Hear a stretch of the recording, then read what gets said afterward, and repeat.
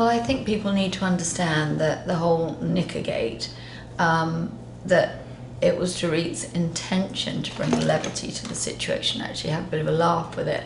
And sometimes it's kind of been construed that it, you know, was almost mean-spirited in the design to humiliate Erika, and it wasn't, you know. And I kind of like to get that point across, because I think that changes the perception of what went down. Did she gossip too much? Yes, she did, you know, but she was new to the game. She was a rookie, and she was just talking about stuff that she'd filmed.